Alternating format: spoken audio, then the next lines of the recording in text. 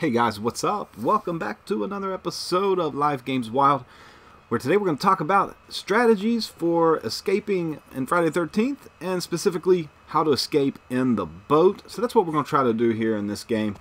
And I'll tell you why. You know, if you're playing alone, it's sometimes very difficult to organize getting the battery and the gasoline and the keys all together and getting them into the right vehicle. Because if you're playing alone, you don't... Oh, hold on a sec. Okay, alright, hold on. Let me dodge this guy here. If you're playing alone, let me get out of here. If you're playing alone, it is difficult to do that, especially if people don't have headsets and that sort of thing.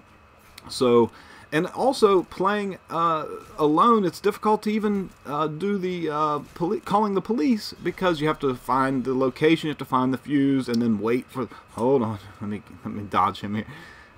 Oh my God! Okay, get out, get out.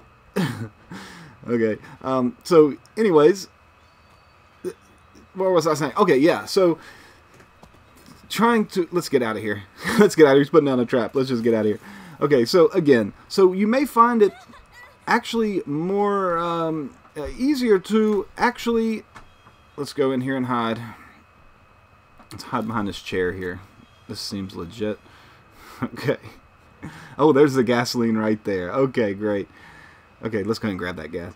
But anyways, you may find it easier to actually just go for the boat, because not very many people think to go for the boat, and it's fairly easy to escape. Jason's focused on the car. Let's go in here and hide underneath this bed to avoid him and keep our fear level low.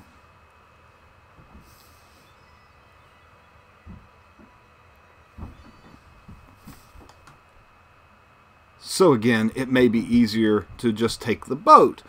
Jason's focused on the car and on the phone fuse, so getting in the boat sometimes easier. Let's take a look at the map here before we leave. Okay, and try to get our bearings and figure out where the boat is. And let's go ahead and head over to the boat. Now, when I took a look at the map there for a second, I noticed that the boat propeller has actually already been found, and there it is right there. Someone has actually either thrown it on the ground or maybe been killed with it in their hand.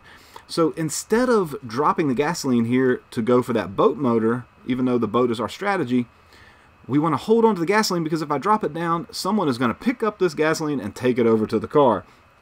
So my strategy when I'm playing alone is to find the gasoline and make my way quietly, slowly, and keeping my fear level low over towards the boat.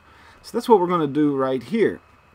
Again, it's important to keep your fear level low, because Jason can use his sensibility and find you, and then will completely spoil your plan. But as long as you stay under the radar, quietly and slowly moving towards the boat, giving the other counselors time to... All you need is one person to find that boat propeller, and they will head over to the boat and kind of do the work for you. So this is my strategy for quickly escaping. You don't have to wait for the police. You don't have to organize getting the car ready or any of that sort of stuff. So as you can see, I'm standing underneath a light.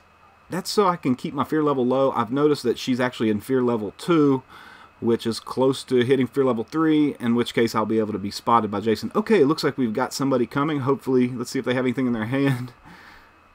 Alright, okay, so it looks like he has the boat propeller. This plan is working out nicely, like it tends to work out. So my character is not good, so I'm actually going to go ahead and throw the gasoline down, because she's not good at setting parts. And then I'm just going to go right back underneath the light and continue to manage my fear level. Try to reduce that fear level and keep it below level 3. So he can easily put this in. I'm going to go ahead and steal the captain's seat here. Let's go ahead and steal the seat. There we go.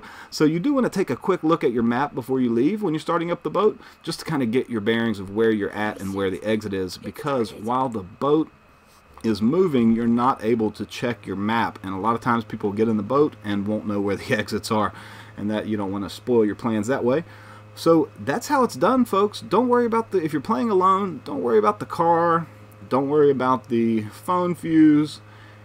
Find the gasoline if it's at all possible, and make your way calmly and slowly over to the boat.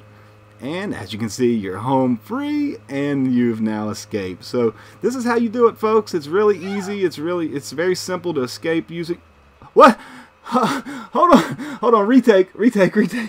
Hold on, retake. Whoa, hold on. We're good. We're still good. We're still good, baby. Alright, we're good. Alright, we don't want to go in this house because he'll spot us.